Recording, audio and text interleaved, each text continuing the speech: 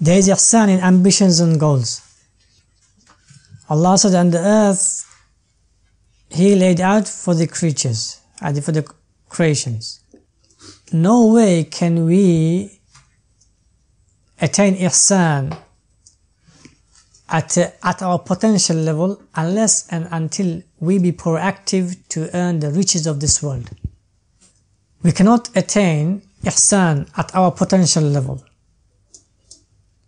until and unless we be proactive and productive to attain the riches of the world which Allah subhanahu wa ta'ala has left for the Muslims and left for you. We cannot attain ihsan at the level of our potential, at the level of your potential. You cannot attain it until and unless you be what? Proactive and productive to attain the riches of the world which is left for who?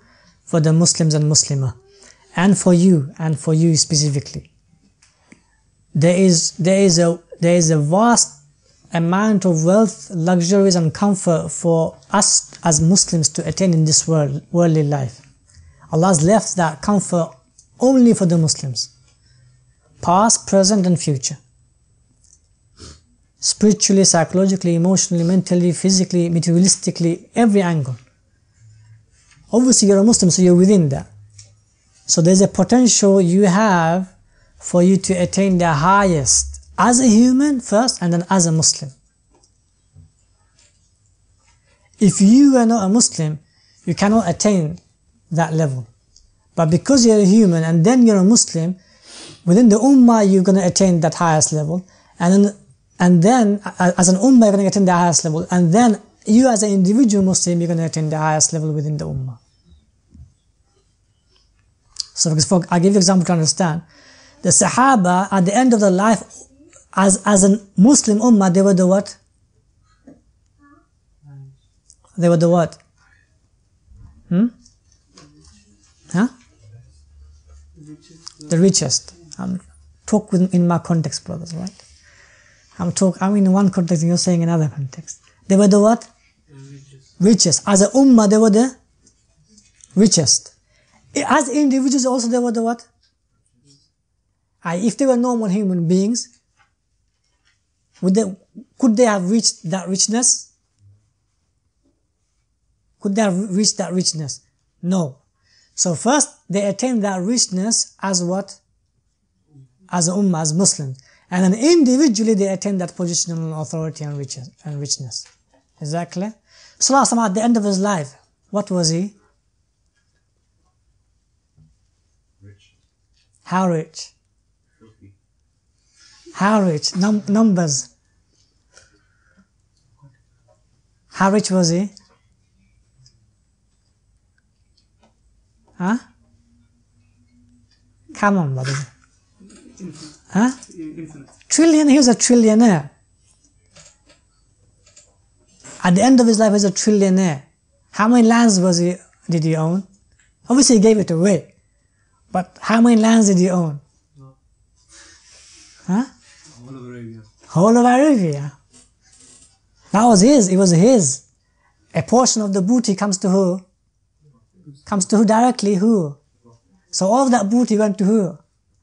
Sallallahu went to him. It was personal. It was personal, his wealth. What did he do with it? He gave away. He had valleys of what? Sheep and goats and camels and valleys. What did he do with it? One Arab came and said, Muhammad, I want what? What did he say? He said, I want this, I want that. Sallallahu said, go to that valley between two mountains. Take all the sheep and goats from there. All the sheep and what? That's one individual. How many individuals are coming to him? How many will coming to him? Hundreds. Okay? When he slaughtered on his Hajj, when he slaughtered for his family, how many did he slaughter? Huh?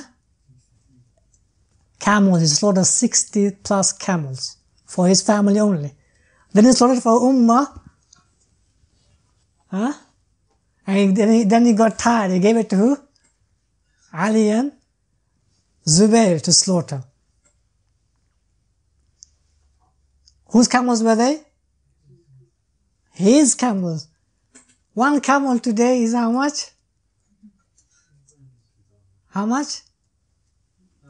Yeah. How many horses did he have? And go. This is animals. Forget the lands. Is that clear? So he was literally a trillionaire. But obviously he gave them a way to who? To the Ummah. He gave them a way to the Ummah. Sahaba, same. They were all trillionaires. Billionaires, if not billionaires. But yeah, they used to get, time of Abu Bakr and Umar, he used to send what? In a bag, he used to send what? Gold coins. How many? Minimum 1,000 gold coins was given to the Sahaba. Minimum 1,000 gold coins. Imagine yourself with 1,000 gold coins. Real gold coin, 1,000. What would they do? The Sahaba, what would they do? They gave it away. And Umar ibn Khattab is to send someone just to check what they do. And he has to come back and report to him. He used to say, what did they do with the dinar? He said, oh, they gave it away. No, they did not keep one gold coin. They gave it away. Okay? Time of Umar bin Abdul Aziz. The Muslim Ummah had no one to be given what? Zakat to. There was no one in the whole Muslim empire for there to be given zakat to. That's literally looking at the whole of you, the whole Muslim Ummah like whole of what? Whole of UK.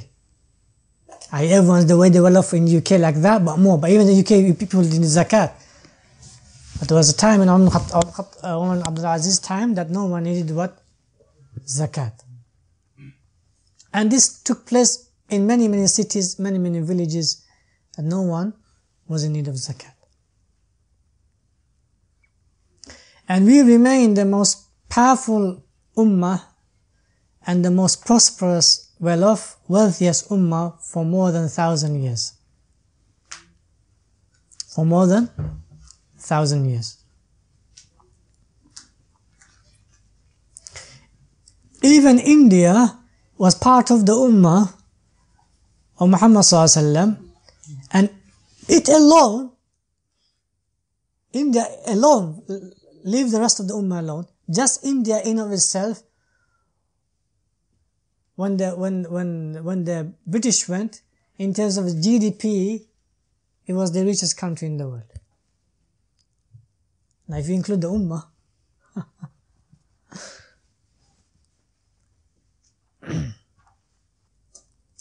obviously what made the British take over India, it was the Industrial Revolution.